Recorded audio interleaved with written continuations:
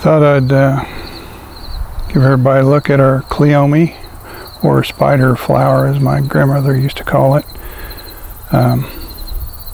Really the only reason I ever planted this is because my grandmother used to grow it. She had it by her porch, and once you seed it, I planted this probably, I don't know,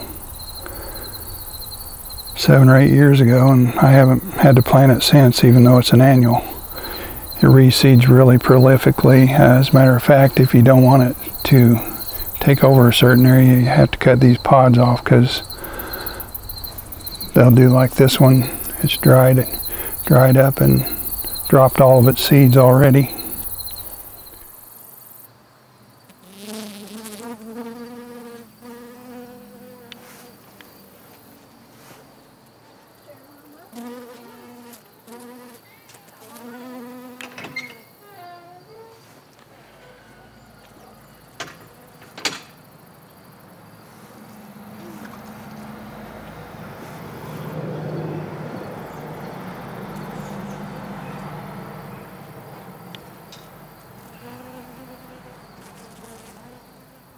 Then for some reason the moths seem to like these Cleome flowers more than the butterflies, but they start showing up every evening.